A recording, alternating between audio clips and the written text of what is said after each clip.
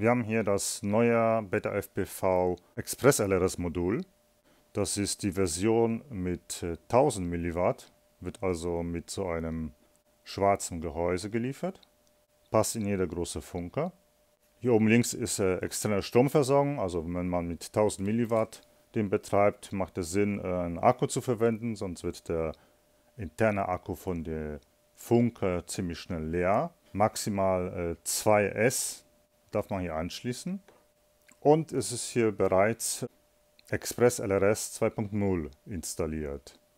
Das heißt, über den 6-Wege-Joystick kann man hier beim Längerdrücken ins Menü kommen und hier die Einstellungen vornehmen. Also ich kann hier bis 1000 Milliwatt einstellen. Ich brauche kein Lua-Skript, ich kann die wichtigsten Einstellungen hier drüber machen. Das heißt, ich kann das Modul auch auf anderen Funken verwenden.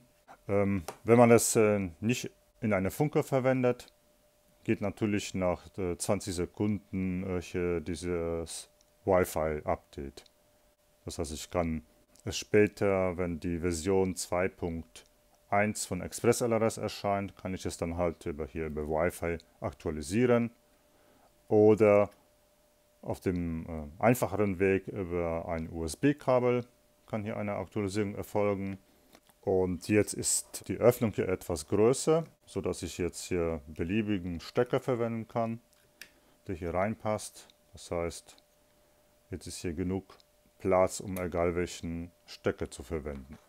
Bei der Lieferung war hier auch ein USB-Kabel dabei und zusätzlich hier dieses Kabel, dass ich es mit dem Kabel auch hier extern das zum Beispiel mit einer Futaba-Funke verwenden kann. Somit bietet BetaFPV 3 Module für ExpressLRS mit 2,4 GHz. Erstmal das kleine, was bis 500 Milliwatt verwendet werden kann. Das kann auch mit externen Adapter an eine große Funke benutzt werden. Der Adapter wurde jetzt erweitert, sodass es mit allen Modulen funktioniert. Das heißt, ich kann auch ein Multiprotokoll-Modul draufstecken oder ein Crossfire-Modul, passt jetzt dann auch jetzt hier drauf. Das heißt, das wurde verbessert. Dann habe ich das 500 Milliwatt Modul, was auch mit einem Display ist. Und man kann es auch auf ExpressLRS 2.0 aktualisieren. Und hier das dritte Modul, was ich jetzt vorstelle, mit 1000 Milliwatt. Die günstigste Möglichkeit mit ExpressLRS zu fliegen ist natürlich, wenn man sich die BetaFPV Funke nimmt mit ExpressLRS, dann hat man einen sehr günstigen ExpressLRS-System. Diese Funke mit ExpressLRS kostet ca. $60 und damit kann man ExpressLRS fliegen, sich mit allen ExpressLRS Empfängern verbinden. Funktioniert wunderbar. Eigentlich der beste Einstieg, sich so eine Funke zu holen und dann zum Beispiel hier so ein Meteor 65 Pro. Jetzt schließe ich das Modul an die Eachine TX16 Funke, die fast baugleich ist mit Radiomaster. Also eine tolle Funke, günstiger zu haben. Hinten einstecken und bei dem Modell wird einfach als Protokoll für ein externes Modul Crossfire ausgewählt und schon bin ich fertig, sodass das Modul Strom bekommt. Hier ist schon das Modul mit Strom und ich kann entweder jetzt hier hinten die Einstellungen vornehmen, also den auf 1000 zum Beispiel einstellen. Dann geht jetzt auch der Lüfter an. Machen wir wieder zurück auf erlaubte 100 Milliwatt und dann ist der Lüfter wieder aus. Installiert man das Lua-Skript, das ExpressLRS V2, dann kann man hier alle Einstellungen vornehmen. Ich sehe dann jetzt hier BetaFPV mit 1000 Milliwatt und hier kann ich alle Einstellungen vornehmen. Also wie die Packet Rate einstellen, die Telemetrie. Und ich kann hier unter Sendeleistung bis 1000 Milliwatt einstellen. Und hier kann ich einstellen, zum Beispiel, dass er ab 500 Milliwatt den Lüfter drehen soll. Bei Dynamic Power schaltet ExpressLRS auf höhere Sendeleistung, sobald der Empfang schlechter ist. Natürlich haben wir auch hier ein Bluetooth-Joystick, das heißt, ich kann einen Flugsimulator spielen ohne Kabel.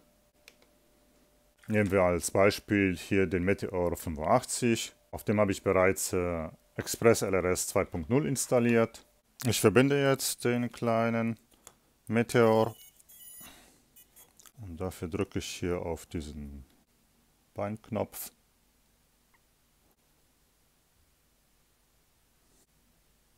Voreingestellt auf 250 Hertz Packet Rate.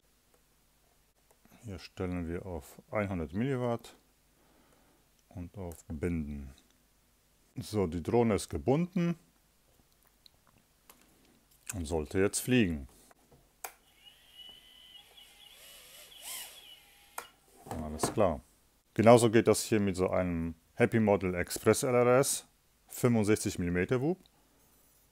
Hat auch die 2.0 ExpressLRS Firmware und man sieht, der ist hier gebunden.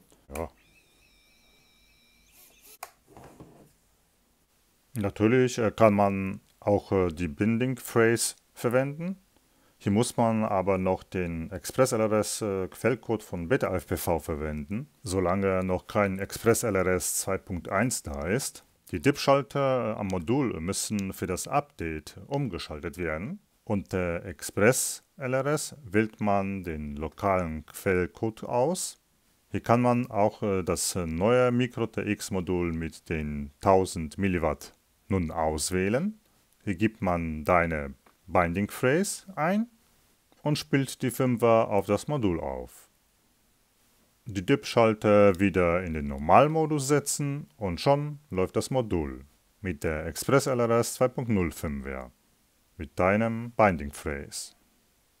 Zu dem 500 mW Modul gibt es einen Ersatzdeckel, komplett mit dem Boden, wo hier diese Öffnungsgröße ist, sodass man auch hier dann jeden USB-Stecker reingibt.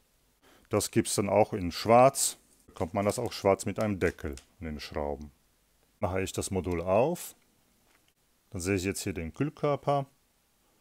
Die Senderchips befinden sich auf der Rückseite und die Kühlung reicht aus, um es über längere Zeit in Betrieb zu nehmen mit voller Leistung von 1000 mW. Sieht sehr ähnlich aus wie das 500 Watt. Das ist das 500 Watt und das ist das 1000er Watt ohne Kühlkörper und hier mit dem Kühlkörper. Also bis jetzt haben alle Module die gleiche Kühltechnik, das heißt auf der Rückseite befindet sich die Sendeelektronik und vorne ist der Kühlkörper und der Lüfter. Das ist bei allen Modellen gleich, ob das jetzt BetaFPV ist oder Happy Model, die sind alle ziemlich gleich aufgebaut. Entscheidet eigentlich nur noch der Preis oder dass man, hier hat man das Display, hier hat man kein Display, hier hat man auch USB-Anschluss, hier muss man das aufschrauben, um an USB-Anschluss zu kommen. Daher finde ich den eigentlich momentan am allerbesten. Außerdem bietet BetaFPV auch einen neuen Empfänger mit einer flachen Antenne. Das Ding ist total klein, also somit halt robuster. Das ist hier jetzt die Antenne. Der Empfänger wiegt jetzt auch 0,53 Gramm. Das ist hier der ältere Empfänger mit der Tower-Antenne. Minimal leichter ist. Hier Tower und hier diese normale Antenne. Ist einfach das Board super flach. Und so kann man das in jeder super kleine Drohne einbauen. Also viel Spaß beim Fliegen.